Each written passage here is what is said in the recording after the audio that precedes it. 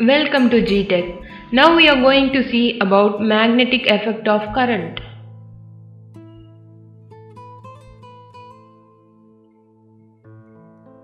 What is magnetic field? A straight wire passes through a hole made at the center of the cardboard. Here you can see the picture.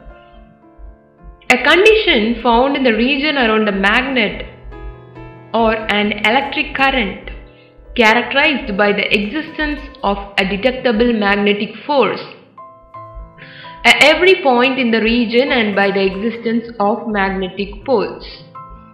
You could see that a magnetic field around a straight conductor that is carrying current has been shown. So this is called magnetic field. Here the field is strongest close to wire and a concentric non-uniform field line has been shown. So the plane is maintained at a position of 90 degree to current direction. So the lines are clockwise in direction of current. So what is magnetic field? A cardboard is fixed in a horizontal plane. A circular loop of wire passes through two holes in the cardboard. Iron fillings are sprinkled over the cardboard. So the magnetic field due to a circular loop carrying current. So you could see the picture where the iron filling is arranged in the concentric circular fashion and the current is not getting flow. Now the current is getting flown since it is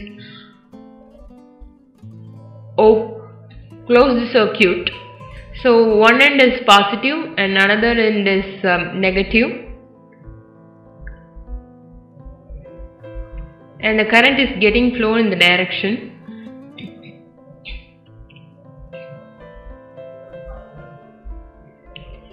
Now let us see about the Biot and Savret conducted many experiments to determine the factors on which the magnetic field due to current in a conductor depends.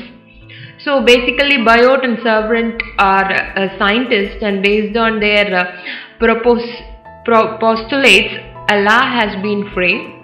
So the result of the experiment are summarized as Biot-Savret law. Here the AB is equals to DL is a small element of the conductor, where P is the point at a distance R from the midpoint O of AB. So you could see this. So angle theta has been maintained and AB has been taken. Current is getting passed in this direction from X to Y. So this is the small element of conductor. AB is the small element of the conductor, and that is equals to DL. DL is of differential length,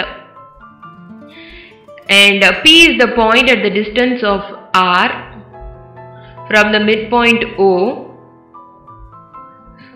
So O belongs to the AB.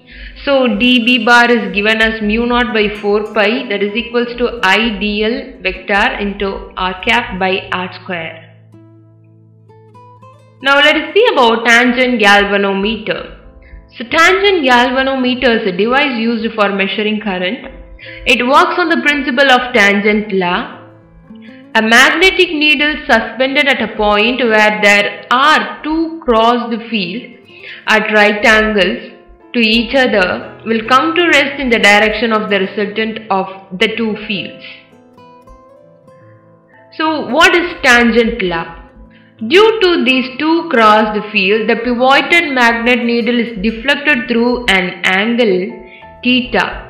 So according to the tangent law, B is given as BH tan theta. So if a current I passes through the coil of N turns and of radius A, the magnetic induction at the center of the coil is given as B mu naught N I 2A.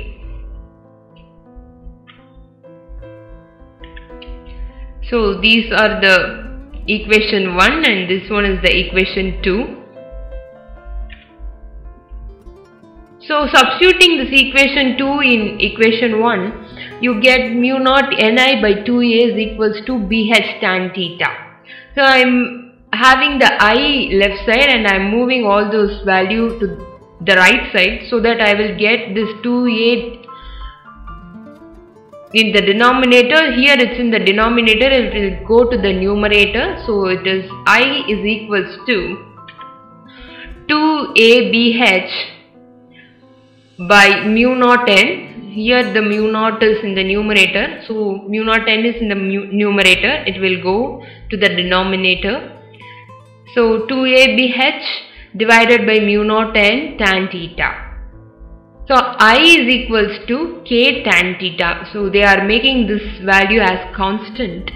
So k is given as 2abh by mu naught n. So if I am moving this k to this side, so I will get the value like this. So mu naught n, so 2abh by mu naught n ISC. This will be the equation 2. Equation 3. So Biot-Savart law expressed in an alternative way is called Ampere's Circuital law. Magnetic induction due to an infinitely long straight current carrying conductor is B is equals to mu naught I by 2 pi A. So B of 2 pi A, I am just making this 2 pi A to left side. So since it is in the denominator part, it will go to the numerator part. So B 2 pi A is equals to mu naught I. Now I am replacing this 2 pi A as L. So BL is equals to mu naught I. So mu naught I naught. So I am making out this as my equation 1 again. So by applying the direction, it will be B bar, that is B vector dot L is differential length, so dl is equals to mu naught vector I naught. So this will be my equation 2. So now let us see about the solenoid. What is solenoid? A long closely wound helical coil is called a solenoid. You could see the picture over here, where the wire coil is in helical structure. So a section of the stretched out solenoid. The magnetic field due to the solenoid is the vector sum of the magnetic field due to the current through individual turns of solenoid. So magnetic field associated with each single turn are almost concentric circles and hence tend to cancel between the turns. At the interior midpoint, the field is strong and along the axis of the solenoid, the field is parallel to the axis. So the magnetic field is concentrated into a nearly uniform field in the center of a long solenoid. The field outside is weak and divergent. You could see that a current I is passing through the solenoid from one end to another end. Hence the equation is given as B is equals to mu n L.